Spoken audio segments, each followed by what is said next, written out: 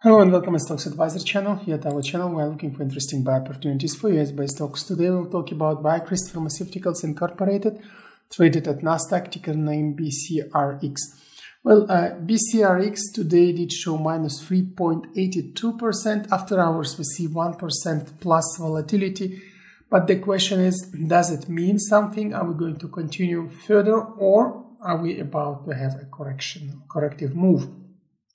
And if yes, how actually to trade here? Well, to answer those questions, let's quickly look at the current chart. We can immediately see here that after having really a period of nice and beautiful growth, now what we have is actually, if you look carefully here, we had kind of accumulation channel, and that's very important. We see here this not really nice line, which is 1750, and it worked already three times here, here, and here as a resist. And now in this setup, it means that we could either continue further this, let's say, opening triangle, or we could go even further, break it and go lower. But anyway, at the moment, this is their support level. So the lower line, let's give them some names. So the resist level, let's call it R1, worked again as resist. So it means that actually we are not going to pierce it further. And this, let's call it S1 support line. S1 is clearly here. So any trade that should be feasible here, or that we would consider, should be based on this, because we could break it. So this 1% plus could be just a false call, because this is just after hours and this is actually end of the trading week. So some positive volatility could be there. More precisely, we are just actually here sitting in the vicinity of moving average 20, if you look carefully, so the green line, which is normal at after hours action. So it doesn't mean much in that sense. Of course, it could be a sudden breakout in the positive direction. If this is the case, well, really nice. But if you look at other parameters, for example, MACD histogram, you see it's finishing positive wave and it wants to go lower. Of course, it could be like here we had by beginning of June the second positive wave. Could be, but from the setup in general, looks like we're going to go lower. As I said, still possible breakout, but this is really least probable from the technical point of view. Maybe if some positive catalyst comes, but we can't bet on that. And if you look at RSI, we are in the middle from the descending trend on RSI wise, so it might even continue further. So everything says that we are most probably, let's say, going here down for next week until we test S1. And once we test S1, then it could be rebounds, maybe again till 1750, maybe a bit lower, but still it's a nice level to, nice moment to buy. And then I would say sell in the vicinity of moving average 20 or 50, because they also might start working as a resist lines. Then it will be really a confirmation of a new descending channel formed and actually a corrective move.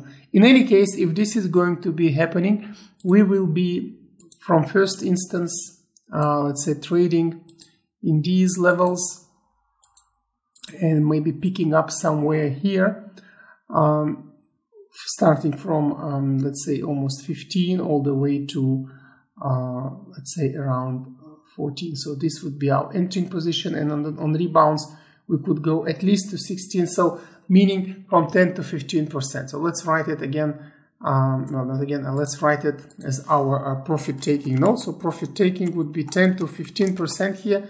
The standard one, let's say, which is nice, because on the clear situations, it's always good to have a quite, let's say, decent profit taking opportunity. And then once you can take it, don't hesitate, because the situation might change and then you will be not in time. Of other parameters that say we could indeed go lower is, again, flattening overall of the behavior of moving average 20 and 50. Similar situation was taking place from mid-March to let's say mid-May, you see also this caused price to go lower, and then another setup upwards was formed. So it could be similar situation.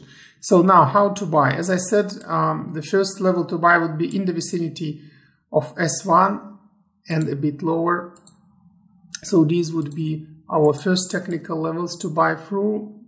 We can say it actually to be more precise, about 14.05 and 15.06. So this we could write as our first technical level, from where the rebound is expected with profit taking possibility up to 10 to 15%. So let's write it down therefore.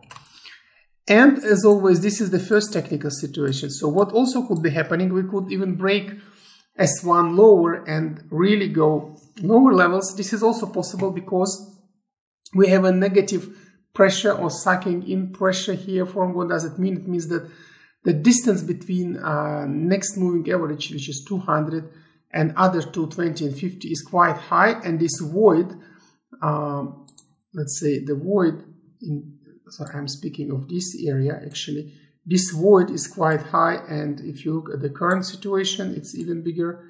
It's up to 33%. So it, like an abyss, it actually can pull in the price. Not that it will pull in completely, but till further levels. And this would define our next level. So the next level would be formed here. And this is really the level where you can buy actually again. So this would be a little bit higher here. So this would be then between about 12.31 and 11.60. So this is the second level. If it goes really there, it will be very strong buy. It's a technical level still, and if it goes there, it would be really strong buy. So we have already two technical levels, so we now know what to expect and how to buy and how to trade. So we just need to talk about risk mitigation level, or the third level, which we usually keep for negative catalyst kicking in, if any. What does it mean? It means that if there is a bad news or company related or sector or market related situation globally also, then the price could unexpectedly go down, which we don't anticipate. We don't know what could cause it, but if it's being caused, then we know at least at which levels to buy. And this would be that level, very principal, actually double support, because also it will be much lower than moving average 200. So it's not that we expect it, because this is not a technical level. First two are. This is risk mitigation level. So it's not that we expect it, but it's the level where we just keep money for. So we keep money to buy in if price really goes those levels. So while others will be exiting with losses, you will be just calmly buying there and preparing yourself to make a profit. Why do we do it like this? Because, as you have noted, we do not talk about stop loss. We don't follow that strategy. Instead we say, okay, we are okay to wait a couple of days, but we still want to exit with the profit. So we buy time. Actually, we buy money with time. And those who do stop loss, they actually buy time with money. So they are okay to lose money. So they pay with money for the time in order to be able to trade again. So to enter into another position. This is usually for those who trade intraday or who do fast trades and sells, buys and sells. But for those who do it on daily candles as a big money traders, and also those who do it as a secondary source of incomes, for them, I think it's more useful and more appropriate to follow this strategy. And since people who seek advice in YouTube are usually one of those categories, I think it's the second category, usually those who seek for trading as a secondary source of income or source of secondary income. For those, I think this strategy, when it's okay to wait a little bit longer but still exit with a profit, or in the worst case scenario with a draw, is the best. So with this being said, if you like this approach, if you like this philosophy behind it, don't forget to subscribe, press the bell button. This way you will not miss our new videos. And speaking still of BCRX, how to buy through, because we have those levels, but we still didn't talk on how to buy through. It's a classical So it's usual trade. What does it mean? It means that we usually give an opinion to trade with 5 portions. So meaning that money overall that you want to trade within this position, you can split in 5 portions. Then you can buy with 1 portion through the first level.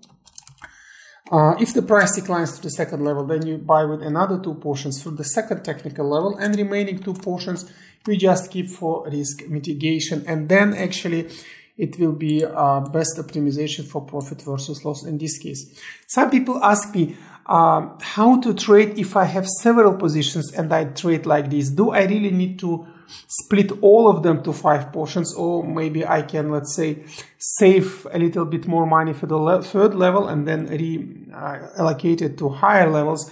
Well, this is possible. It could be like upside pyramid approach, but to talk about this and more about this strategy and philosophy behind it, we can do at upcoming lectures. So I want to say that soon at our channel we will start a new, let's say, type of videos, would be lectures and talking about trades, but not talking about trades just how we can find it on hundreds of other also very nice videos, of course, and other very nice channels. But this would be really a practical advice. We will not talk about general philosophy. We will take some practical approaches and we will talk the philosophy behind that approach. So such way you don't need really to go in deep and try to fully fundamentally understand all trading, but you can just look at this trade strategy. If you like it, if you like philosophy behind it, you can just employ it into your, let's say, collection of trading styles. And if not, you can just skip it, but then at least you will know why you do so.